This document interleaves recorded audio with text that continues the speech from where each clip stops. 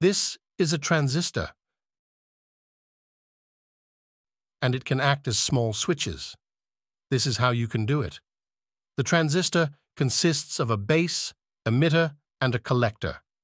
It can act as switch or an amplifier. When a current is passed through the base of the transistor allows for the flow of current. For example, to power a bulb. The base can be triggered by the means of a switch as shown above.